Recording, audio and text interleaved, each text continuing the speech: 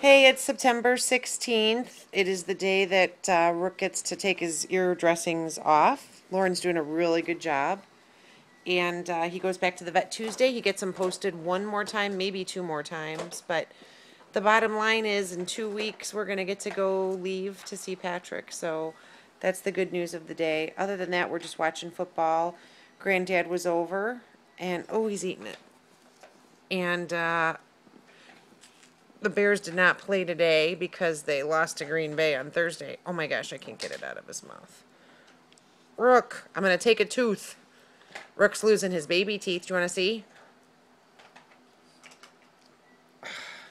Open up. Who are you growling at?